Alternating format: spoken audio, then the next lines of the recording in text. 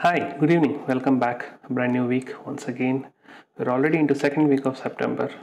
Time is just literally flying by. In a way, it's good.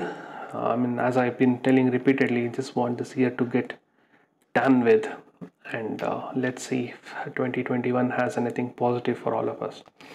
Anyway, the topic that I wanted to talk about today is work from home challenges. I know it might sound very cliche topic for the type of life that we are living right now, but I just want to tell about my practical experience being on both sides of the story. One is as a as an employee who is facing my own set of challenges, and also as a manager who is finding it difficult in a way to kind of gel well with the team and get the things going, the productivity and bringing the team together and all those stuff. To begin with, the biggest problem I see, especially when doing this extended extended forever kind of work from home, is this whole aspect of being disconnected from the team physically. Like, just assume, like, if you're there in office, you have your colleagues with you, right in front of you, right next to you, sitting from morning till evening and whatever. Like, you're going out for coffee with them, you're going out for lunch with them, you share some fun time, and you just sit down, you have like literally you have like verbal discussions with them face to face, and you can, that kind of like makes things go very smoothly. Okay, that is one of the biggest disconnect I see, especially when it's working from home. And for this longer time, like regular work from home, I'm not talking about what we had in the good old days, the pre-COVID era. Now this elongated or forever extended work from home, this is a thing. Because see, now there is something which my team member wants to discuss with me, or I want. It's literally like you have to make a call, or you have to Slack them, or you have to call them on a, like, we have to ask them to come on a WebEx and all. Earlier, it's like you just turn around and talk to the person, or just walk to their desk and all. That's completely lost, like totally lost. That physical interaction, that verbal interaction of seeing that person, having some fun time, having some serious discussion, that's completely gone. Like, just imagine doing a virtual brainstorming. It's, I don't know, it's like, I really enjoyed the type of brainstorming which we do in our office. We literally used to walk into any of the meeting rooms which is empty, start writing down things on the whiteboard and all. That's something which is missing. Second major thing is distractions. It's, I don't know, day by day I think it is just getting maybe worse, or maybe this is also a thing which we have to get used to. A distraction from all kinds of daily grinds. Like, when you say distraction, it could be distractions from family, distractions from the things that are happening outside your house, distractions from a vegetable vendor who is there outside your house, or any kind of nonsense discussion that is going outside, which when you're having a meeting. Or for me, like in my own practical case, like I have a temple right next to my house. So when I used to work from home in the past, like, the less frequent ones, the temple thing, the sound that is coming, or the music that they play, or anything that they do, that didn't used to bother me much then. But now it's become like, I just get up, it's, I'm not telling you it happens daily, but at least it's something which is one of the factors that drive the distraction. Okay, and I don't know, it's totally something which is unavoidable. None of these things are avoidable. I can't go and tell the vegetable vendor not to use the annoying megaphone every day. I can't go and tell my parents to not to use the TV because the volume is disturbing me. I can't, there's nothing you can do. This distraction, like, as I told you, once in a while when we're working from home, it was fine. But daily, when you're doing, your concentration, your thought process is completely different, and that makes a huge difference.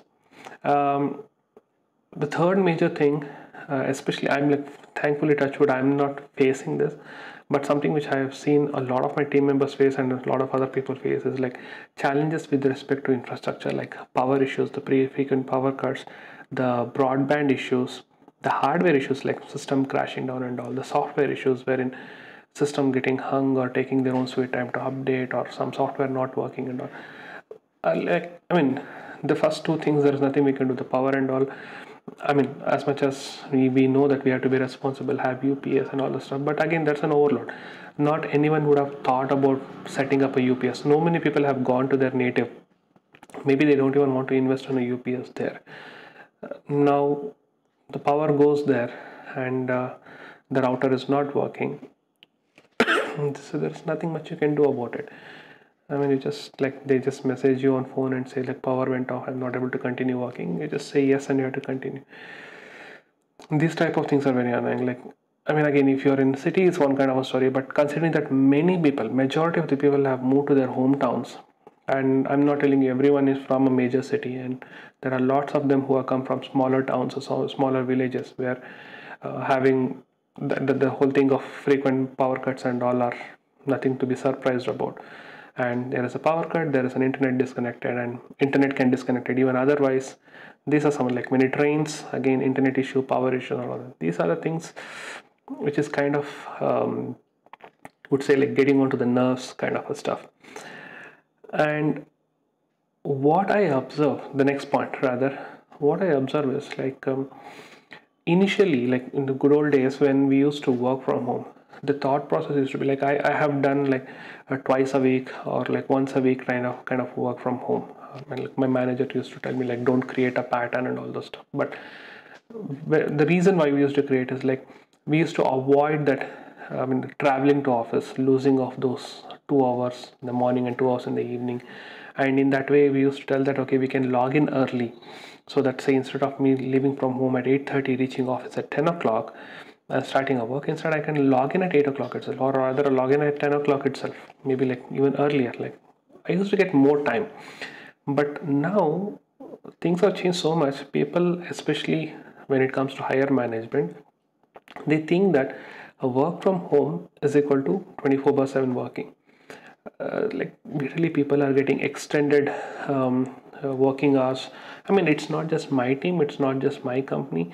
I've spoken to quite a few handful of people, and most of them say that they are observing this. Like the companies have started thinking that when a person is working from home, is available 24/7, no break, nothing. You want to reach out to him at 9 o'clock in the morning, he is there. Afternoon 1 o'clock, they don't even bother. If he wants to have lunch, he is there. Night 10 o'clock, he is there. And some of my team members have been working late in the night also. At least they used to have some kind of a break or some kind of a pattern before, whenever they used to work from home intermittently. But now it's an assumption that if you work from home, you're always in front of the system, and like anything that is sent to you as a task is like an important one. There is no like high priority, low priority. Everything that is gets sent out is a high priority, and it has to be done then and there, which is something which I don't know, it's not at all practical, but it seems like majority of the companies are doing it, which is not good. And in between all these things, just relating to the other point that I've told, is that the lack of all this physical and mental distraction. Okay, earlier we used to take this break to work from home because we used to get fed up of this travel. I mean, I used to spend about on an average 3 to 4 hours every day traveling, irrespective of a two-wheeler or four-wheeler. But I used to take that weekly twice or weekly once type of work from home, so that I don't get to travel and I get that break. Okay, I just get that break so that I don't have to do the driving every single day. That's one of the reason.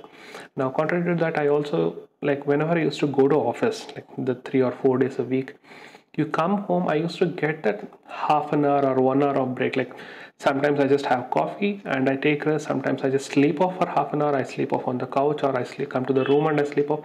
In one or the other way, there used to be some kind of rest, physical and mental rest, or some kind of an activity which used to keep us busy. But now, just like as I told you, you get up, you start working, you're working, you stop working, you go to sleep. Thanks to COVID, we can't even go out, no breaks, no refreshing walk and all those stuff during this thing, no lunch breaks, no coffee breaks, nothing. Everything comes to where you're working. That's another habit that has got got developed everywhere, in every single house. Like you're working, family members come and give you snacks and coffee, tea, everything at your desk, because they feel that you're in a what you call like you have too much of work, you can't take break and all, and they come and do this. But they don't realize that you need that break, you want to go out, you want to walk and all. Again, all these things are something which I feel are like total negative. I'm not telling anything positive now. Like I used to be somebody who used to vouch for work from home regular work from home and or all this patterned work from home and all. But now it's not. The last point that I want to tell is, it might be something strange or weird, but I just feel that all these things, people know all these things are happening, all these negatives are there, all these challenges are there, but for somehow many people, they started taking things for granted. And for them it's like work from home is chalta type of attitude. They know that if there is a work, they have to do. Okay, I'm not relating this category of people to all the other categories of people, but it's a kind of thing wherein they just like, okay, it's work from home, आराम से करूँगा, आराम से चलता है type of stuff. And in that way, the deliverables get affected. Things like there is no interaction, and you have to wait for them to respond. And again, as I told you, there is no physical or verbal communication. You are not seeing them in person, whether they are working or they are not working. It all revolves around this whole aspect of trust, that you are thinking that they are working. They have to live up to that thing, that yes, there is a kind of a trust that is put on me, that I have to work and all. But again, when the output is not what you expect or not even close, that's when you kind of feel that okay, people are taking things for granted. And I'm observing it very evidently. And people who are taking breaks for genuine reason, extending it because there's an opportunity for them and they want to, like, anyway people are work from home, that's like chill out time and all.